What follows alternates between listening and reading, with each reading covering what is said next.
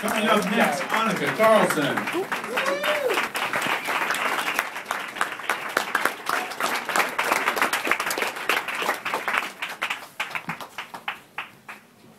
Hey everyone, this is my first time here at Acme Comedy Club.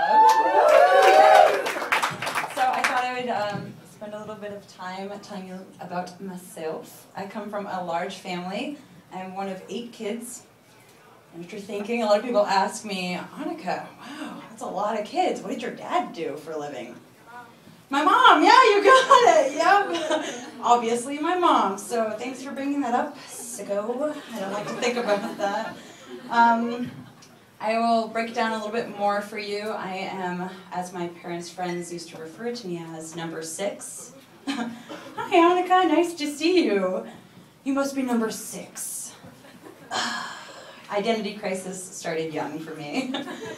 So, I have 5 beautiful older sisters and 2 younger brothers that are awesome.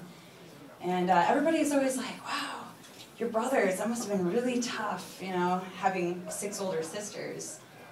And they turned out normal? That's pretty crazy. And I think everybody should start feeling a little bit worse for girl number 6.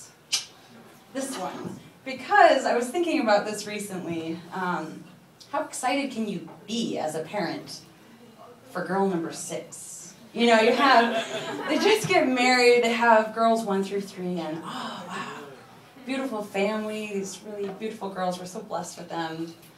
Then come girls number 4 and 5, and it's just, that's ironic. This is getting kind of weird, but seriously, next time let's have a boy. Then rewind back to February 26, 1989. My parents were old school, so they didn't want to figure out what the kid was before they came out. So here I come. Another girl. I'm surprised they didn't just leave me at the hospital, you know. I know you guys were expecting another sibling, but parrots came, and there's nothing we could do about it, so maybe next time.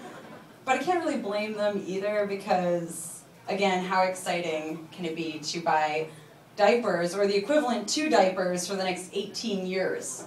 I'm pretty sure I was getting tampons from ages 1 through 3 for my birthdays and panty liners in my stockings. So, which, you know, they keep for a while, so it's not that bad. But thank you again, you guys. I'll leave you with a quote that I heard today. It's from Mary P. Poole. He who laughs lasts. So keep up the laughter and the good vibes, and thanks for coming out.